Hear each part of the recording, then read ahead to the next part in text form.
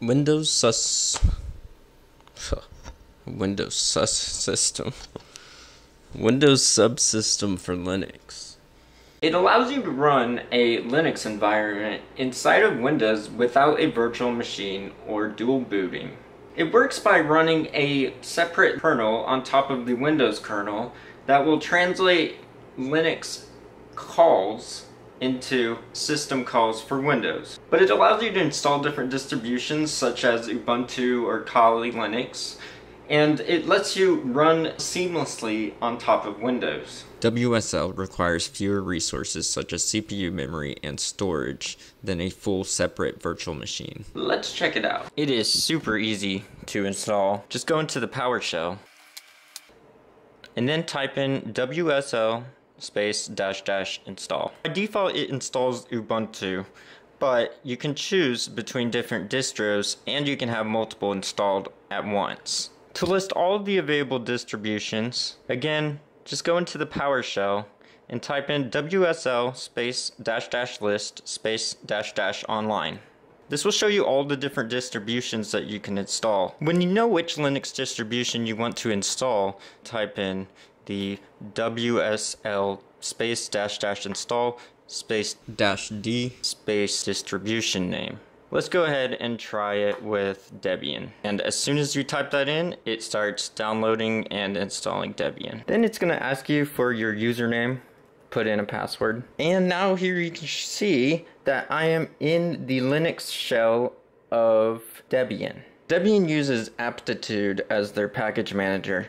So since we have Debian installed on here, we can install any supported software from Debian using apt-get. You'll probably want to update the package manager first.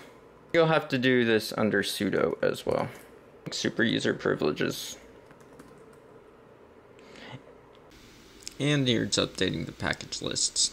So all of the Linux commands that were built into Debian you can run inside of the shell.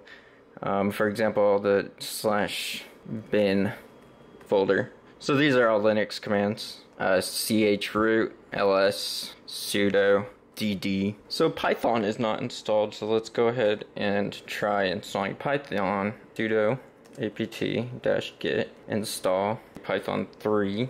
And here you go, it is starting to install Python 3 inside of Windows Subsystem for Linux. I decided I would try to install Chromium to test the GUI applications to see if it is properly doing graphics as well. And this is almost like Wine, where you can run Windows GUI applications inside of Linux.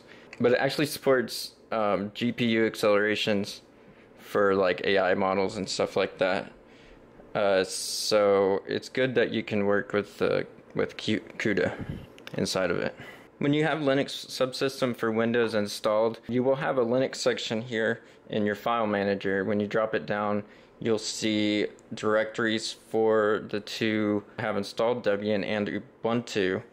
And you can see whenever you click on one of these folders that you can actually get into the Linux file system that it is emulating. If I wanted to go to my user folder, it would be /home/Michael. And you can open up these shells whenever you want. You can just type in the distribution that you installed, such as Ubuntu or Debian, and here you can see it pulls up the terminal.